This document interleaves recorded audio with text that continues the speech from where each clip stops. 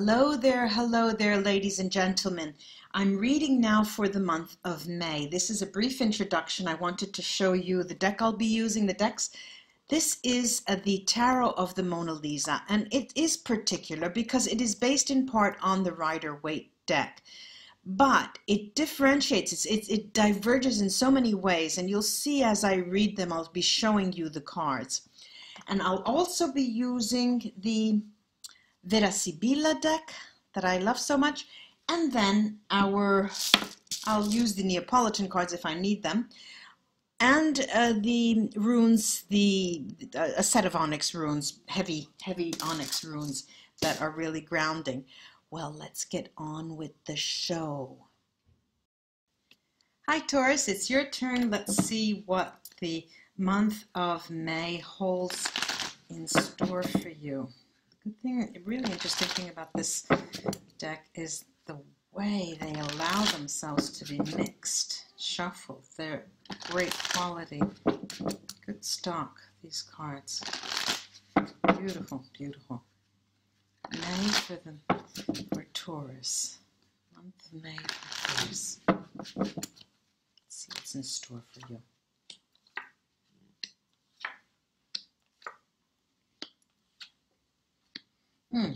Let me show you the cards first of all. I have the Nine of Pentacles,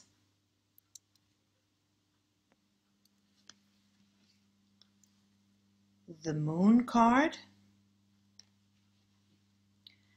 the Ten of Swords, the Six of Pentacles, lower that, Six of Pentacles, and the Six of Cups. Interesting, interesting, interesting.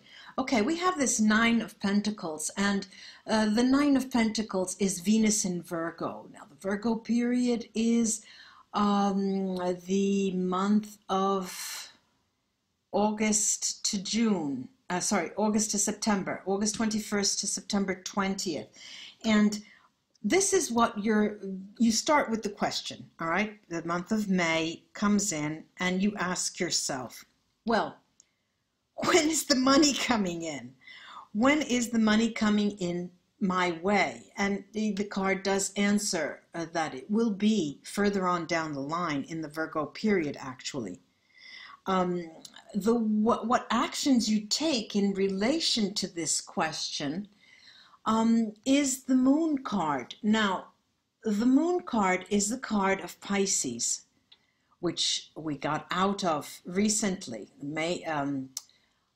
February 21st to March 20th. And the action you take is an emotional action, actually. You tend to, things are riding high on the possibility of you receiving funds. Right? You're in a bind, and I feel that we'll be looking at these cards, and I feel that a lot is riding on, a lot is at stake in terms of money coming your way. And the way, the environment, what you're living in the month of May, what you are experiencing is this Ten of Swords. You know that it is the Sun in Gemini, and what does that tell us? Well, we are in the period of Taurus, right? We'll be in the period of Taurus. After Taurus comes Gemini, and in the month of Gemini is when you have a lot of bills coming in, right? Obviously this is a general reading, but these messages are for someone. And the anxiety is setting in because of something that is falling due in the period of Gemini, which is the period of, let's see, May 21st to June 20th.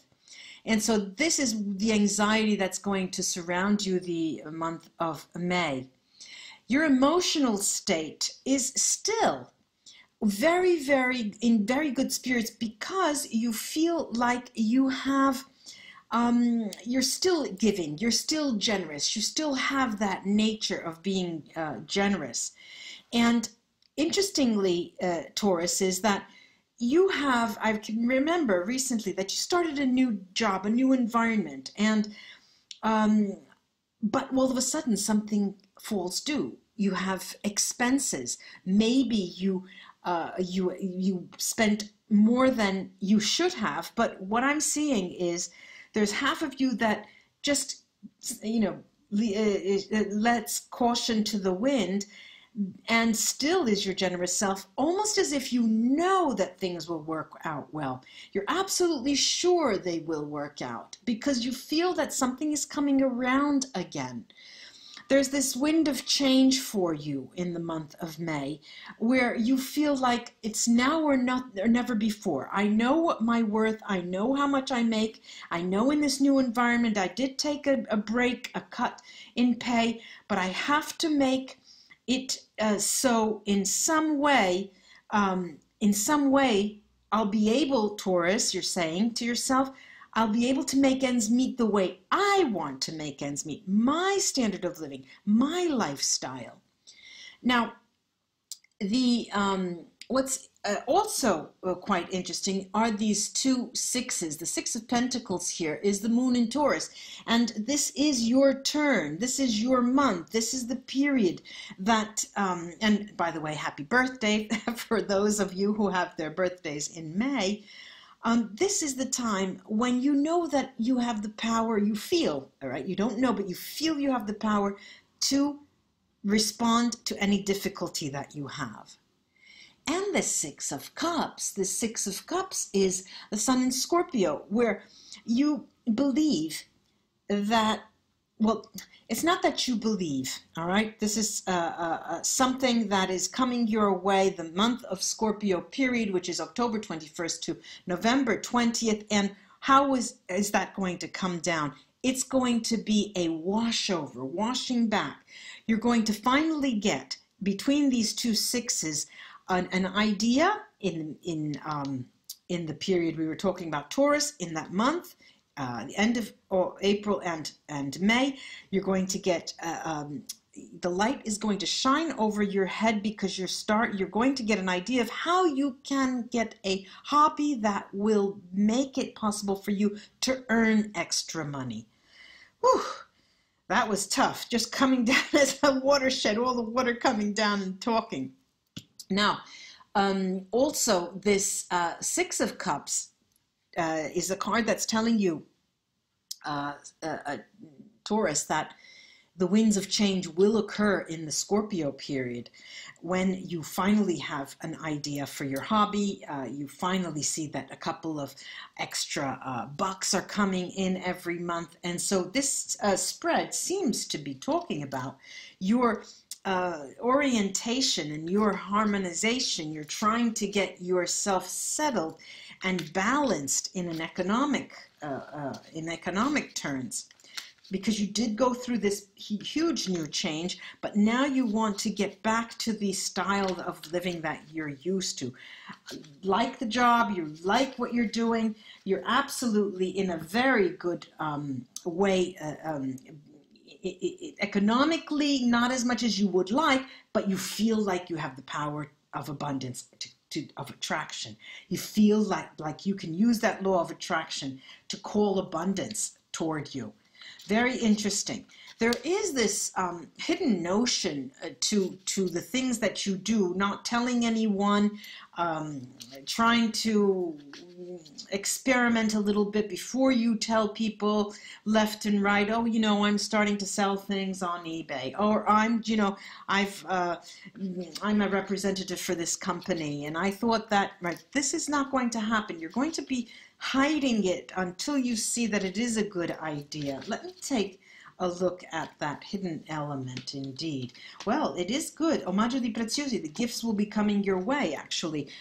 Omaggio di preziosi, the gifts, and la matrice, the female lover, could be a male, but it's not in terms of a person. I'm not seeing that. And riunione, the meeting. I'm seeing here that money is coming your way. Very, very propitious in your mind, it needs to be the seeds not only need to be planted, but they need to be watered, they need to be kept, they need to be cured, they need to be given attention, so that by the Scorpio period you can, they say in Italian, canta vittoria, you chant victory, actually sing those victorious songs, those songs of victory. Now I'm going to look at this Ten of Swords here, this Ten of Swords, which is the environment that you're in, that seems that you're not making enough money. You do like the job, but all right, what do I have here? You know it's something new, bambino, the child. Gelosia, it's jealousy, but I'm not seeing it as jealousy. I'm seeing it as a bit of sadness because of the loss and pay that you've had to accept. And here, superbia, vanity, and it does hit right where at your pride, and it is going to be that pride, Taurus friends, that is going to make you turn your cucuzzi, your brain, and put on that thinking cap and get those ideas for making some extra money in each month. Let's see what the runes can add here. All right, you have a very clear idea. And when you have that clear idea, this is Kinat's bright stave. Kinat's, barely see these runes today. Kinat's bright stave. You're going to take the bull by its horns, this idea of planting the seeds, tilling the soil, and bringing up those blossoming flowers in a very, very fine manner, because once you get the idea in May, and it's going to take you putting on your thinking cap, indeed. It's going to be a matter of grappling and holding on and actually doing the work, but very, very methodically. Again, Ansu's bright stave is telling me you don't talk about this idea to anyone else, but you do go forward. You go forward in your own way without letting any other people know. Again, I have Rido Merkstave and Awat's Merkstave. They're both journeying grooms. You're there to stay in this new job. You really, really like it. But all the more so, you're going to need to, the watchword is Fehu bright stave. Fehu bright stave, I'm trying to find the right light, it's not working. Right, Fehu bright stave, that's saying, and Awats, you are protected, ladies and gentlemen, in terms of economic finance coming your way. Don't fret, because you want everything now, especially money. You want it now, you want it fast, you want it quickly, yesterday. But what is important, and the rune need is telling me again, is the idea of you putting on your thinking cap. You put your thinking cap because it is the period that you were given, you were graced with a new start, a new economic job. This is what something new came along your way. Now it's time for you to give back to the universe by putting on your thinking cap and making another hobby for yourself, something that will give you the joy of counting little pennies and knowing that that's my baby. I did it. Now I have very interesting two runes here that are diagonally to each other. They have a connection diagonally. Dieg and Ingvats, they both smack of success. They both smack of you planting the seeds, you tilling the soils, it coming up roses in the Scorpio period for you.